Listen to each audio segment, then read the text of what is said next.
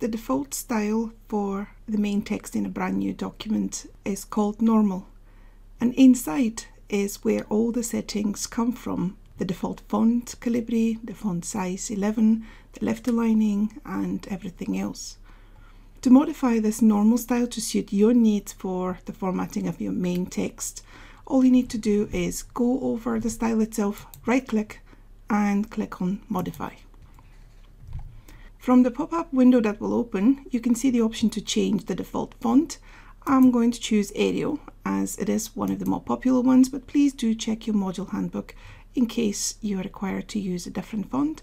And the default option for the font size is 11, which is perfectly fine, so you can leave it like that unless you're specifically told to change it to something else.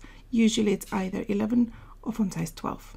I'm just going to leave mine at 11. The next three options are for bold, italic, or underline. Remember, this is for the entire main text of your document, so you don't really need your entire text to be bold, italic, or underlined, so leave those options untouched.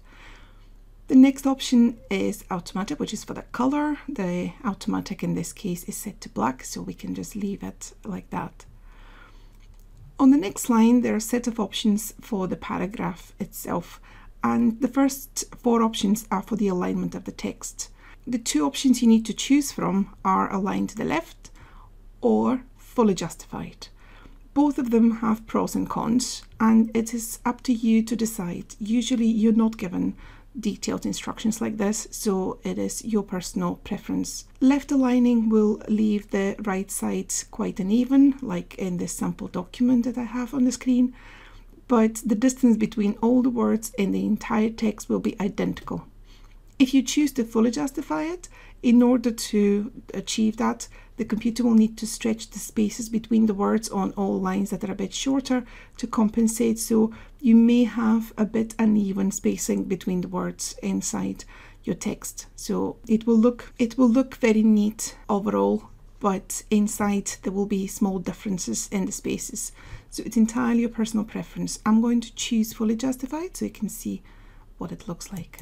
The next three options are for the line spacing of the paragraphs, and this is the distance between the lines inside the paragraph itself.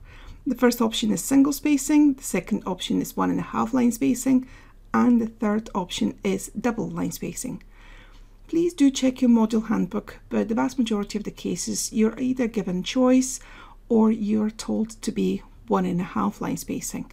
So I'm just going to choose 1.5 line spacing, but please do check your module handbook. All the time as you're making those changes, you can see a preview of your text, or if you don't have any text in your current document, it's just going to give you sample text, but you will see how your document will look like once you started using those settings. Right at the bottom of the dialog box, you will also see a button called Format.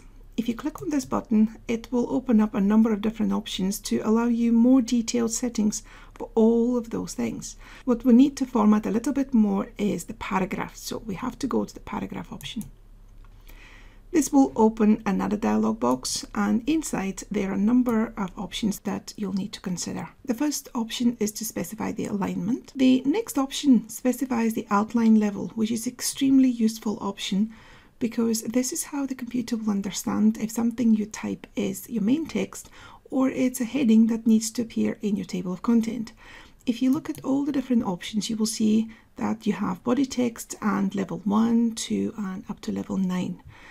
The body text will be the main text of your document, and level 1 will be your top level headings, level 2 will be the subheadings, level 3 will be sub-subheadings, and so on. So at the moment we're formatting the main text, so we'll just leave it as body text, but we'll use it in the future. The indentation is additional distance that you may specify to be added to the margin. So for example, if you have quotes, they'll need to be indented, so you can specify the indentation from here. The special options are quite interesting. Although you may not need them at the moment, they're quite useful to know. The first line option is widely used around the world to indent the first line of a paragraph to specify that this is a new paragraph. You may have seen it in journal papers and a lot of books. You do not do that for your dissertation or project or an article you may be writing unless you're specifically required to do so. but in the future you may need to. The hanging option is the exact opposite of first line, where the first line of the paragraph is in fact hanging outside and the rest of the paragraph is indented. It's almost exclusively used in reference lists. So for your text here in this document, you do not need any special settings for indentation, so choose none. However, since we're not indenting in any way in the beginning of the paragraph, we need to clearly separate the paragraph so it's easier for the reader to understand your text. So the spacing before and after we'll need to modify to make sure it's clear. The default settings are for 0 points before a paragraph and 8 extra points after each paragraph. So you can see in the sample document here that there is a little bit of an extra gap between the paragraphs. But 8 extra points is usually not enough, especially when you're using 1.5 line spacing. So I'm going to increase this to 12 points. And the spacing before I'm also going to change to 6 points. This is your guaranteed minimum space between the paragraphs. So in our case, between two paragraphs, you will always have 12 points, but you may have a heading above a paragraph with 6 points between the heading and the paragraph, unless the heading settings are set to need more space. With all of those settings done, you can just click OK to finish modifying the paragraph settings and OK to finish modifying the normal style. And from now on, in this document, the text will be using this normal style.